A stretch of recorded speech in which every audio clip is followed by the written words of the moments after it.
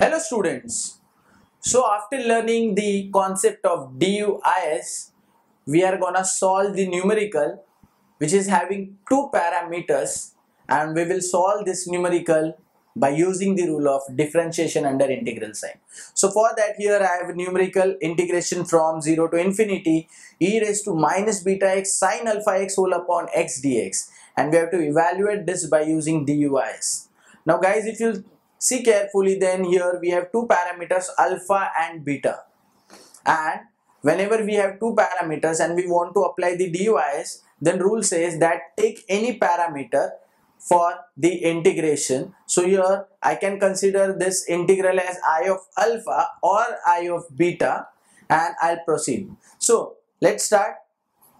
So here I'll say let this integrate as I of alpha, which is integration 0 to infinity e raised to minus beta x sine of alpha x upon x dx. And now we will solve this integration by the rule of DUIS to get the value.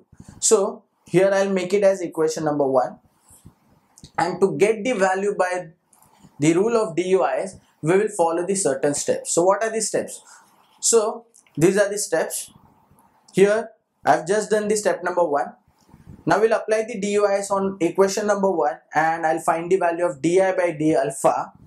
So here let's start with that. So here I'll say applying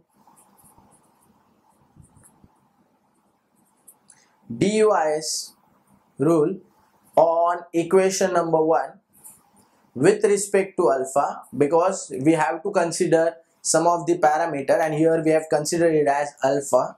So here we will get by the rule of DUIS di by d alpha equals to integration 0 to infinity dou by dou alpha of e raised to minus beta x sine of alpha x whole upon x dx. So guys, this is the definition of DUIS, where on the right hand side we take the partial differentiation with respect to parameter, and that too inside the integral sign. Now let's differentiate this function with respect to alpha partially. So here this 0 to infinity will remain as it is. This will be e raised to minus beta x, and upon x outside, since it is constant, it does not have alpha, and the derivative of sine alpha x would be cos of alpha x into x dx. Now here we can cancel this x and x, so we will get e raised to minus beta x cos alpha x, and for that we'll find out the integration from 0 to infinity. So here I'll say therefore di by d alpha is equal to integration 0 to infinity e raised to minus beta x into cos of alpha x dx.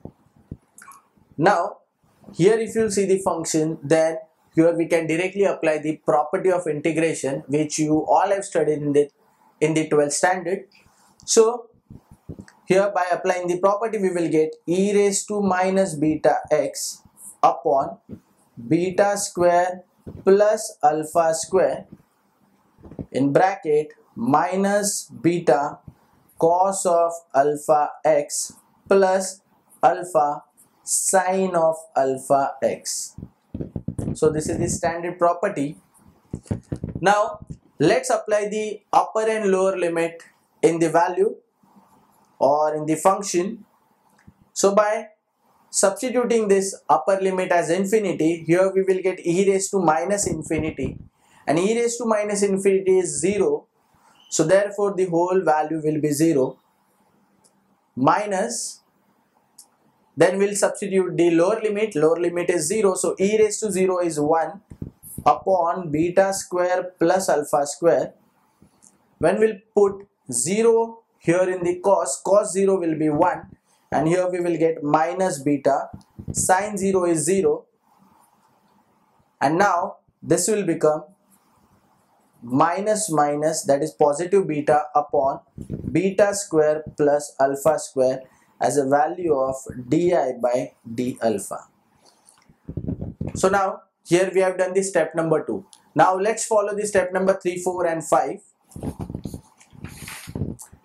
So as per the step number 3, we will integrate both sides to get the value of I of alpha back and we'll make it as equation number 2.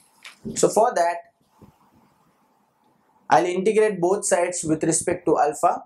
So here we will get I of alpha equals to, now here beta is a constant, I'll take it outside the integration, and in the integration we will get, it is integration for 1 upon beta square plus alpha square d alpha without limit. Now after integrating both sides with respect to alpha, here beta will remain as it is, and here we will get the integration as 1 by beta into tan inverse of alpha by beta plus c. So guys, here alpha is a variable of integration whereas beta is a constant. So here we can use the formula of tan inverse. Now beta and beta will be cancelled. So we'll get the value of I of alpha as tan inverse alpha by beta plus c, and we'll make it as equation number 2.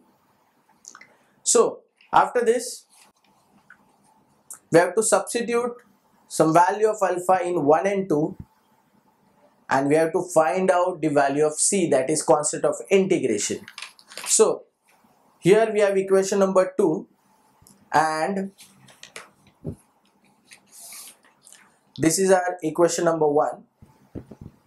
So now here we have to substitute some value of alpha such that this integral will be evaluated to the finite value. So here we can put alpha as 0. So by substituting alpha as 0, sine 0 will be 0 and this whole term will become 0, and we'll get the value of I of alpha as 0, which is a finite value. And similarly, when we'll put alpha as 0 over here, still here we will get tan inverse 0 as 0, which is again a finite value. So here I'll say put alpha equals to 0 in equation number 1 and 2. So from 1 we will get I of alpha, that is I of 0 equals to 0, and from 2 we will get I of 0 equal to tan inverse of 0 by beta plus c. Now this I of 0 is 0, tan inverse of 0 is 0, so therefore c is equal to 0. And now we will put this value of c in equation number 2 to get the value of I of alpha. So since c is 0, the value of I of alpha is tan inverse of alpha by beta. So here I'll say I of alpha equals to tan inverse of alpha by beta.